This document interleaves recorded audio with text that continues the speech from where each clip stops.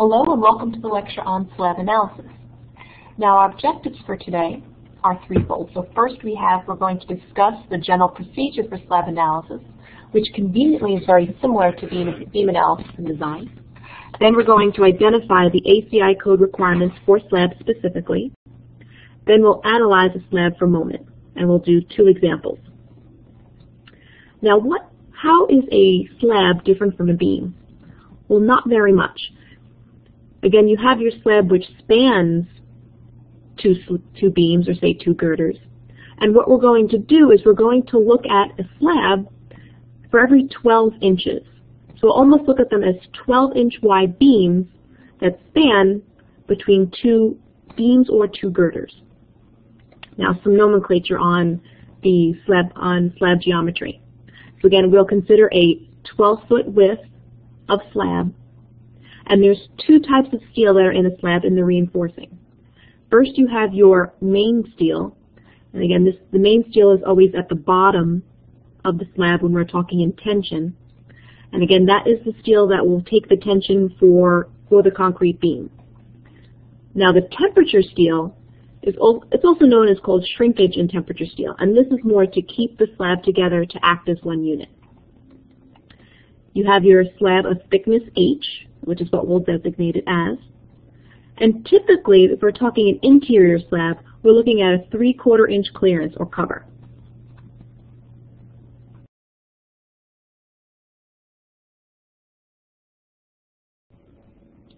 Now, if you also notice, we refer to this as a one-way slab or singly reinforced.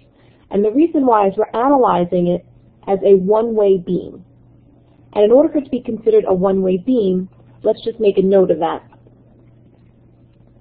So a one-way beam is when you have one of the dimensions is half of the other, or one way to look at it, it's probably easier to point first, is that if the span that you're designing, so the span here has to be half the length of the overall span, or the perpendicular side.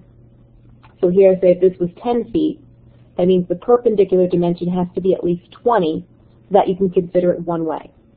And the reason why, let's see if we can draw this for you, is we're going to assume that the beam bends essentially in one direction. And the reason why we aren't looking at the perpendicular direction is that it's being reinforced or it's being supported by a beam or a girder in that direction. So what are some other ACI code regulations that we have to look at? Well, first we have to look at the shrinkage and temperature steel regulations. So we have rho min needs to be 0.002 if you have 40 or 50 grade steel. And if you have grade 60, it needs to be 0.0018. So again, all of our steel needs to be at that minimum. Secondly, what are the spacing requirements? Again, the assumption is that the spacing from center to center of your rebar is not more than the smaller of the two. So again, it has to be at least 18 inches or not more than 18 inches and not more than 3 times the slab thickness, whichever one is smaller. Now again, starting a new page here, let's look at what the procedure would be for, say, a slab analysis.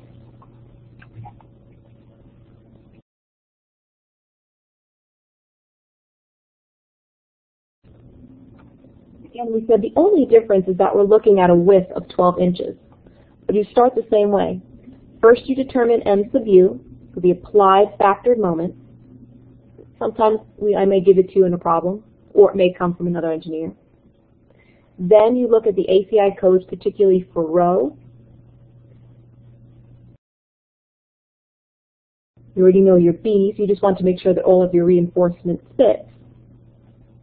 And also you're going to check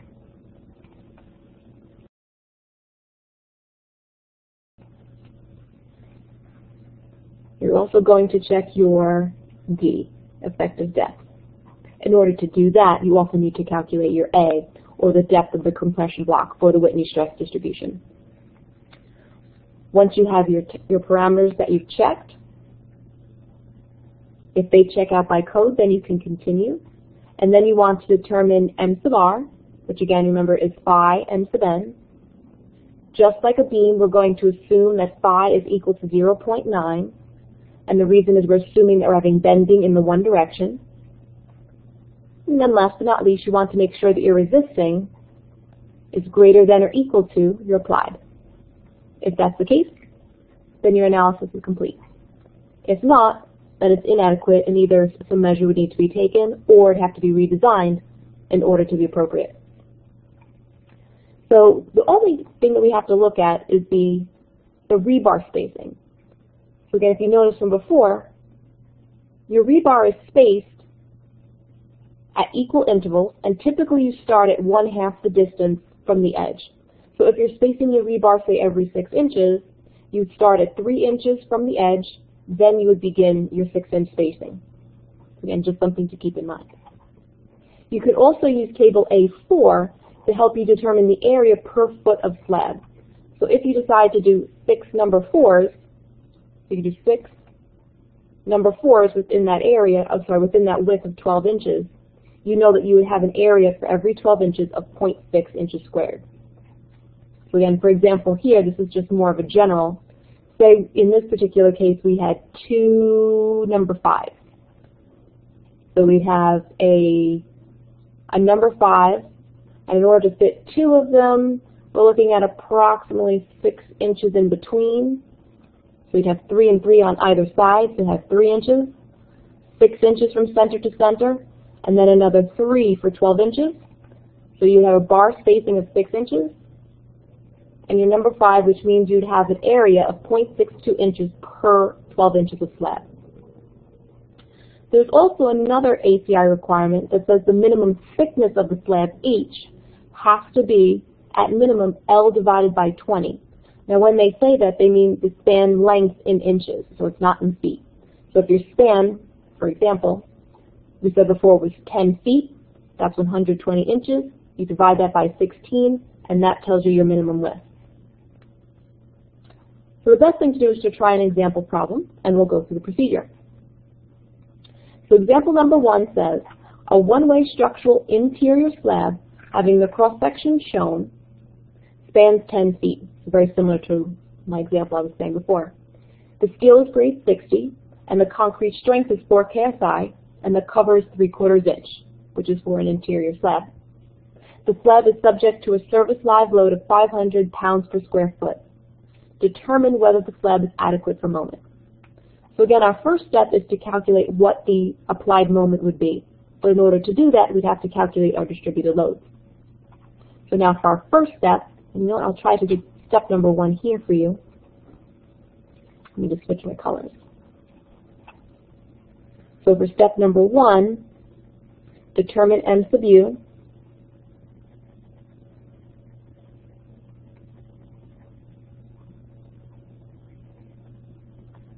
In order to do that, we're first going to calculate the distributed load, which is 1.2 times the dead, plus 1.6 times the live. We get a 1.6 in there.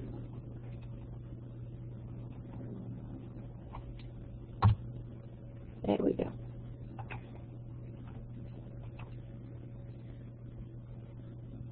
Get 1.6 times our live. Now here it said it's subject to a live load of 500 pounds per square foot, and the dead load we can assume is just the weight of the slab. So in order to do that, let's calculate the dead load.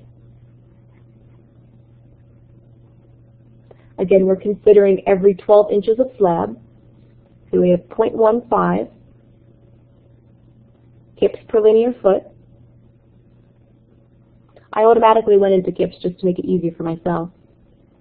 We have a slab thickness of 5 inches. And again, we're assuming per 12-inch slab width. Now, I'm going to convert immediately into kips per linear foot.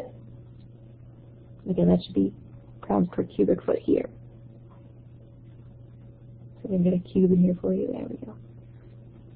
So I'm going to divide by 144 inches squared per foot squared.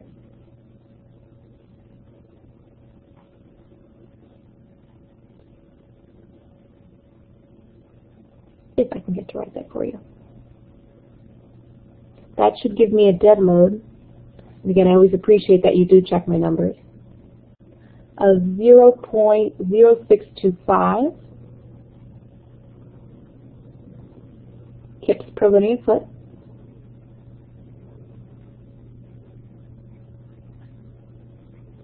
So now that we have our dead load, now let's calculate our live load.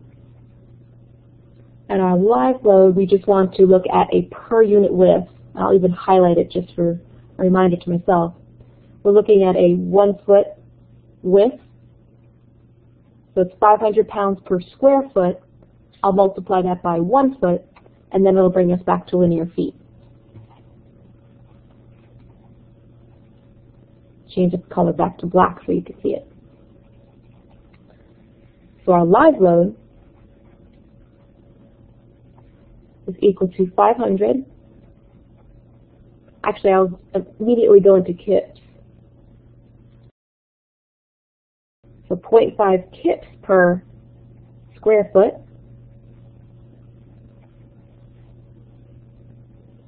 times 1 foot.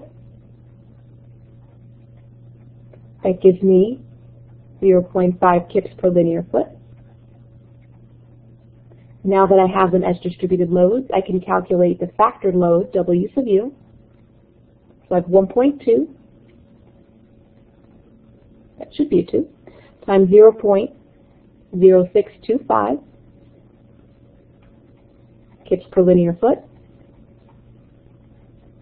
plus 1.6 times 0.5 kips per linear foot. That should give you a distributed load of 0.875.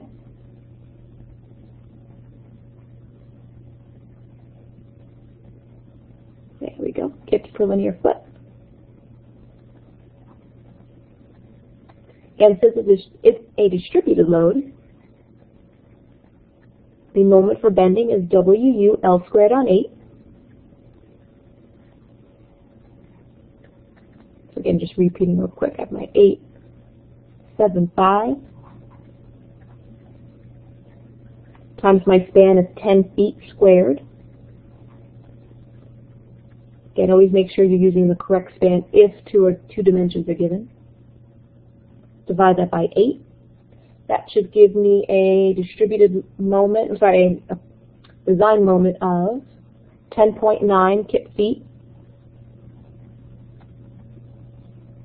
Don't know why it keeps doing that on me. So now that I have M sub U, now I'm going to start checking some of my codes. So again, just looking to see where we are. We just took care of M sub U. Now let's check some of our parameters before we calculate the resisting moment. So the first thing that we want to do is we want to check our reinforcement, make sure that we have the appropriate amount. So we have step 2. Let's determine row, or we should say check row.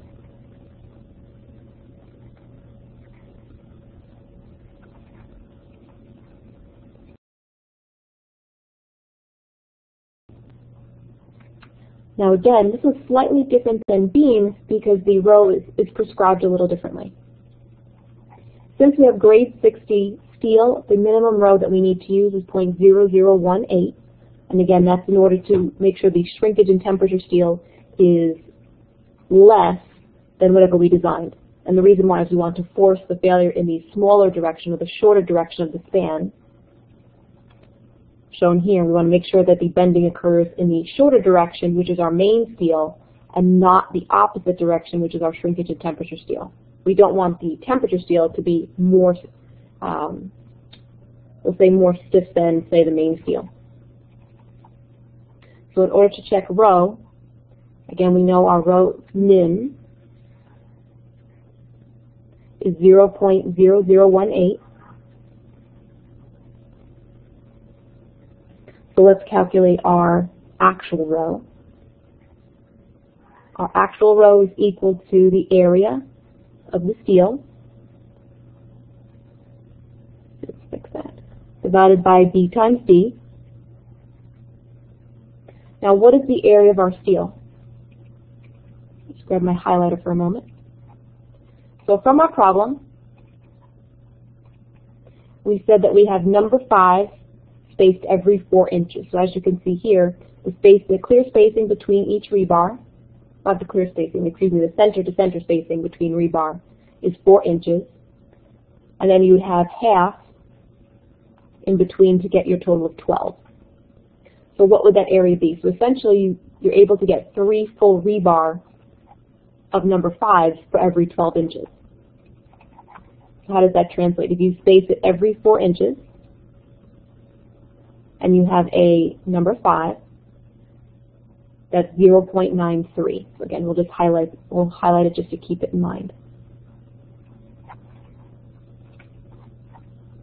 So again, our area is 0.93 inches squared.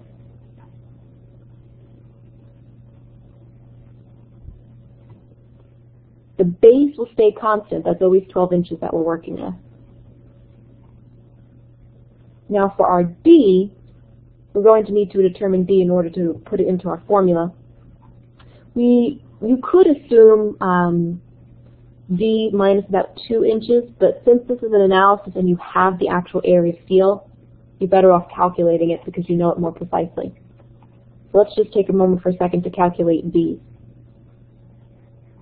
Again, D is equal to the overall height minus the cover. And again, we don't have any stirrups in this case, so it's just 1/2 the diameter of a rebar.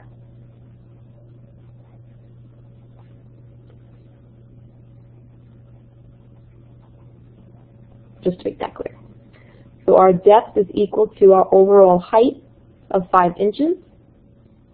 Our cover is 3/4 of an inch for interior, minus 1/2 the diameter of a number 5 rebar.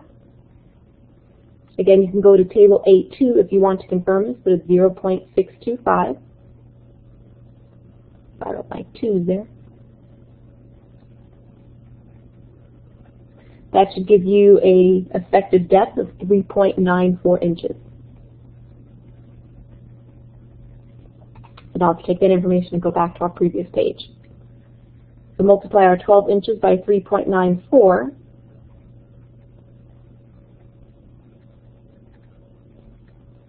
And that should give you a row of 0.0197, which in this case is greater than our minimum of 0.0018.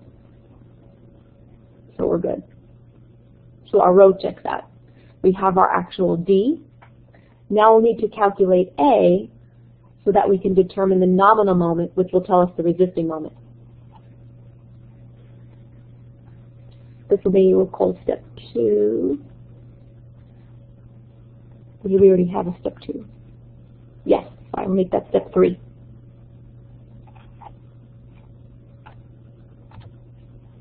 So step 3 is our effective depth. And step 4 is determine A. Again, what is the depth of the compression into the slab from the top? Again, A is equal to the area of the steel times the yield strength of the steel divided by 0.85 F prime C times B.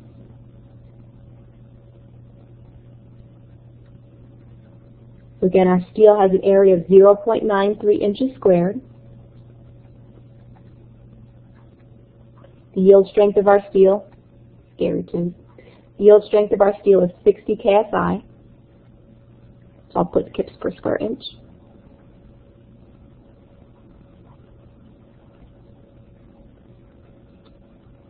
Again, our safety factor of 0.85. F prime C is 4 KSI.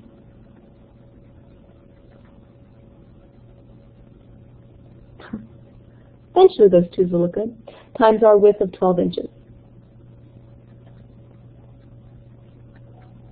And that should leave us with, again, if we cancel out our units quickly, just to double check. We'll use pink because it's fun. Kips per square inch, kips per square inch. One of the inches cancel one of the inches, leaving us with just units of inches. Perfect. That should give us an answer of 1.37 inches.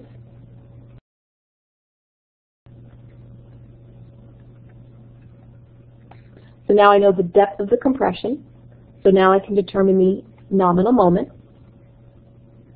We'll determine n sub n.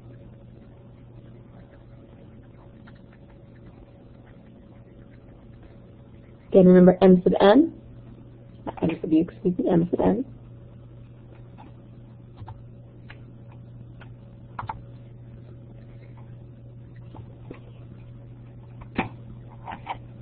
One second, I lost my mouse.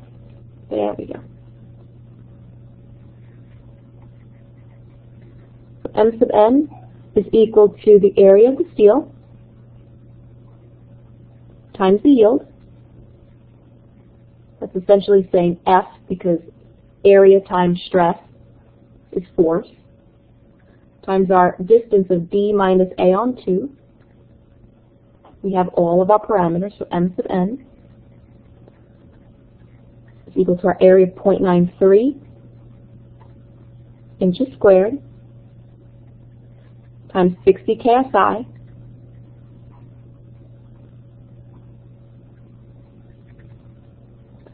Our depth is 3.94 minus our A of 1.37 divided by 2. You'll get this answer in kip inches, but you'll want to move it into kip feet.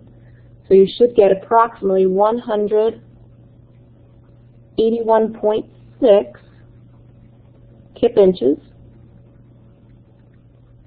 So when you divide that by 12, you'll get 15.13, but you're welcome to answer just simply 15 kip feet.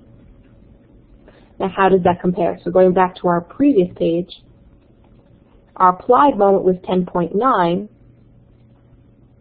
but it can resist 15. So then clearly this is adequate. So for step 6, let's just write that. So for step 6, is m sub r greater than or equal to m sub u? Yes, it is, because 15 kip feet is greater than or equal to 10.9. And it also meets our ACI code, so both parameters of both requirements are met. I think that deserves a smiley face.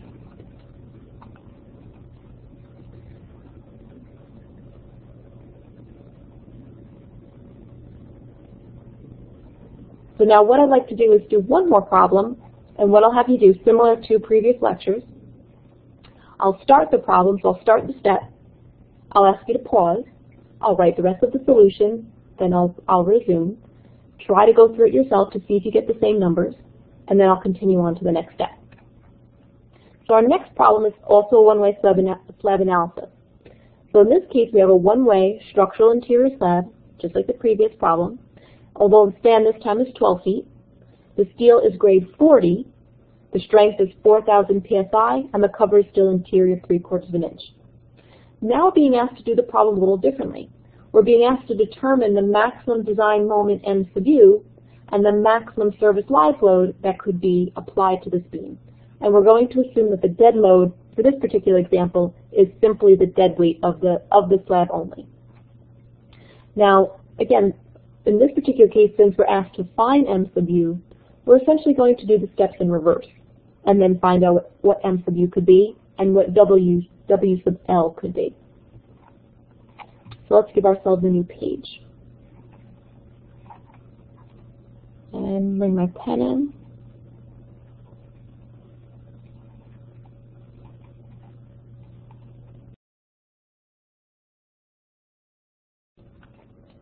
So again, as we're saying, we can't do our normal step 1 because we don't know m sub u. So what I'm going to do is I'm going to try working backwards, and I'm going to start really more in the second half of the problem. So just to show you what I'm going to do. Since I do not know n sub u, I'll do that step last. However, I was given information about the actual design so I can analyze it, so I can still calculate row D and make sure that I fit within my 12 inches. And also my m sub r I can calculate, and then from there I can determine what my maximum m sub u could be. So again, first let me look at my API codes. If you want, you can use the numbering that is the same as your steps, but I'll just start with the step 1 from here. So again, what I'm going to do is I'm first going to check my minimum reinforcement ratio row. So check row min to make sure that it's less than the row that's prescribed for the problem. Now what is row min for this problem? So let's fix that real quick. There we go. So row min in this case is equal to 0.0020, and again I'll show you that very quickly on our slides. So again, remember, because this is a grade 40 steel, our row min is 0.002. And again, just to make sure it's clear, I want you to remember that it's because the shrinkage in temperature essentially needs to be weaker than your main steel. Otherwise, your shrinkage in temperature steel will be stronger, and then you won't bend in the shoulder direction.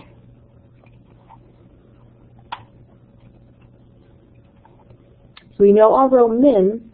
Let's calculate our actual row. And row is equal to AS divided by B times D. So what I will do is I'll calculate D, calculate row, and compare. Try to see if you can do it as well.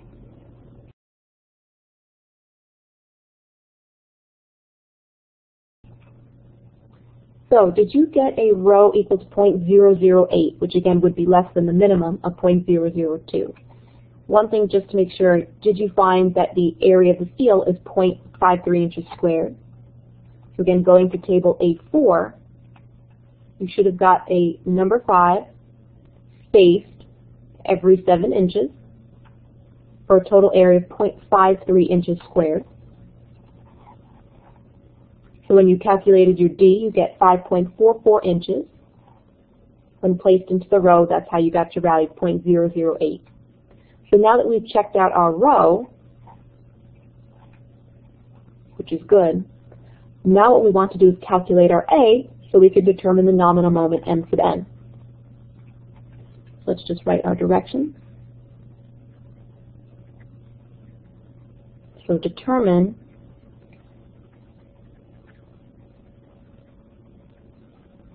A. So again, take a moment, see if you can calculate it as well, and see if we arrive at the same answer.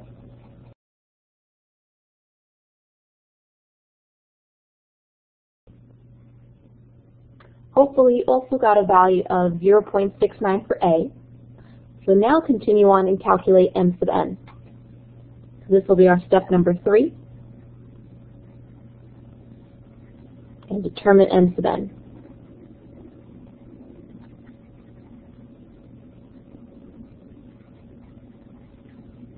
So again, go ahead, pause, and see if you get the same result that I do.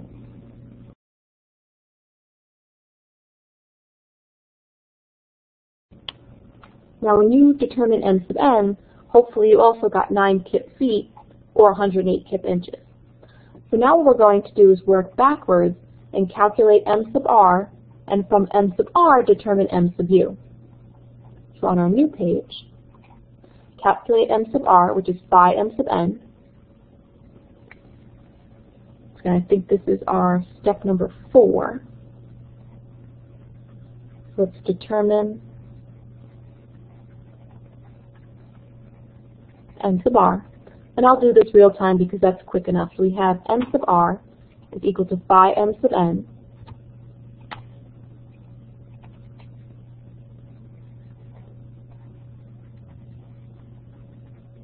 And again, we'll assume 0.9 for bending.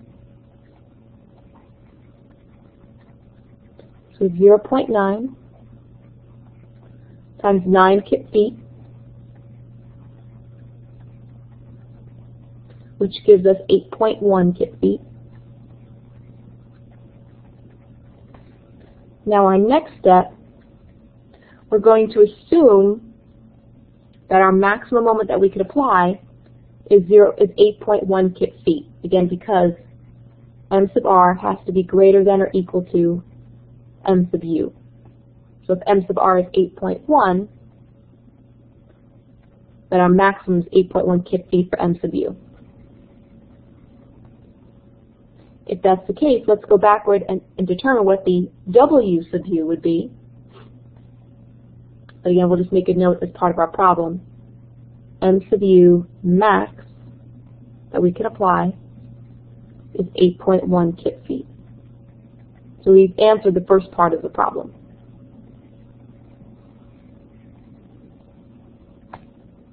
Now we need to determine the WU.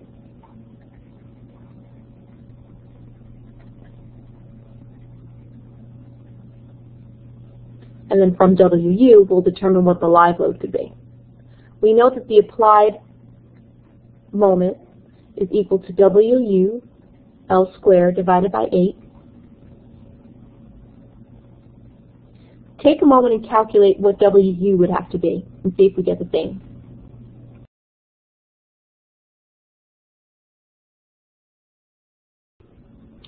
Now when I calculated WU, I got a maximum applied load of 0.45 kips per linear foot.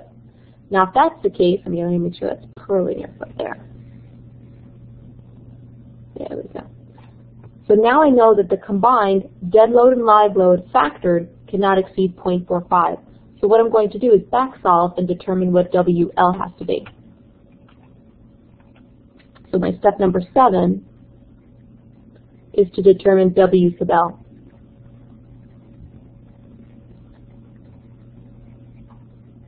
Now to do that, I first need to calculate what the dead load would be.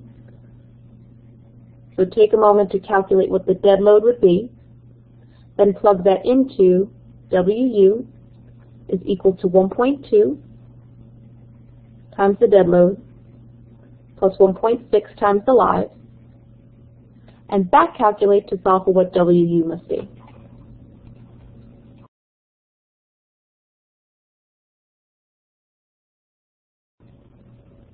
Now when you calculated your applied dead load, you should have gotten a distributed load of 0.81 kips per linear foot. Again, always make sure you convert back into feet, because right away your numbers will be significantly off. Then when you take that information, you have your W sub U, you have your W sub D, solve in terms of W sub L, and you should get a maximum live load of 0.353 kips per linear foot.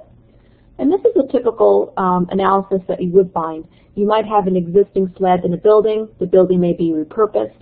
So it may go from particularly, we saw a lot of this in downtown Brooklyn, particularly in Dumbo, where you had warehouses that were reconfigured for, say, office space, schools. Again, our school was, the Voorhees building used to be a munitions factory. We wanted to make sure that the slab would be adequate for, say, educational purposes. So what would happen is that you would need to go backwards and say, well, this is what we have as a slab. What is the maximum live load that we could apply? Because typically you cannot change the dead load because that's more of the structural load. So at the end of the day, you want to know, well, what is the maximum live load you can apply to an existing slab? So again, you have 2 example problems. And again, going back to objectives, did we accomplish everything? We did discuss a general procedure for slab analysis, which essentially would be exactly the same as a beam. The only difference is we're looking at a 12-inch width of slab. We also had slightly different ACI code regulations for slabs, and again, that has to particularly do with the thickness, the spacing of the rebar, and the overall effective depth. And last but not least, we analyzed 2 slabs per moment. So again, thank you, and if you have any questions, please let me know.